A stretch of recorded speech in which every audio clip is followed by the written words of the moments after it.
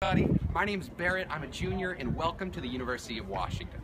We're on a part of campus known as the liberal arts quadrangle, but us students, we just call it the quad. And it is the best time of year to be on the quad because these are the 2 weeks where our beautiful Yoshino cherry blossom trees are in bloom. For just about 2 weeks every year, they bloom magnificently and people come from all over the world to see these trees. Now it's hard to believe, but the quad actually hasn't always had these trees on them. In fact, for the first 70 years of their existence, this quad was in fact pretty barren. But that all changed in 1965 with the building of the 520 bridge. These trees were planted in 1939 down at the Washington Park Arboretum, which was right in the way of where the 520 bridge was going to go. So when they built it, thanks to some quick thinking of the University of Washington, we transplanted all 31 of those Yoshino cherry blossom trees here successfully. And they have become a staple of the University of Washington campus. People come from all over the world to see them.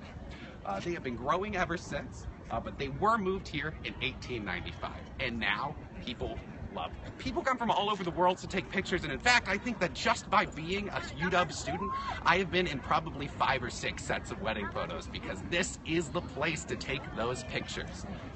Now, if you're on the quad on a sunny day like today when the cherry blossoms are in bloom and students are throwing frisbees or walking their dogs or just hanging out with their friends, this is the place to be, and it is hard not to fall in love with the University of Washington.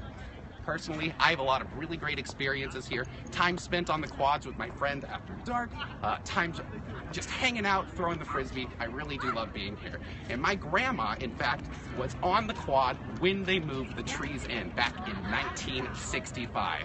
Apparently, the trees 60 years ago had root balls of about 10 feet large.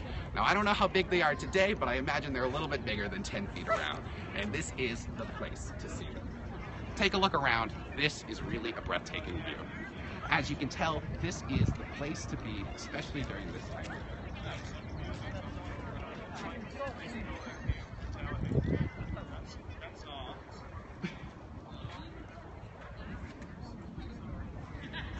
Now, a cell phone video like this one doesn't quite do the majesty of the quad justice, and you really need to see it in place. And there's kind of an unspoken rule at the University of Washington, but you shouldn't really graduate without many pictures in front of the quad.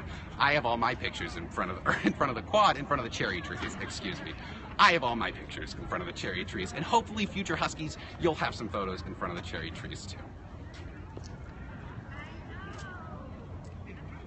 We're really lucky the sun came out today because it does highlight just how beautiful these trees are. They bloom for just about 2 weeks every year. And if you would like to keep track of when these trees are in bloom, you can follow us on Twitter at UW Cherry Blossom, and you can actually get a little taste of the environment and the personality of the trees themselves. Take one last look around because this is the place to be. And thank you so much for coming on this tour of our quad with me. Thank you also for being a part of our inaugural Periscope broadcast. But most importantly, go dogs.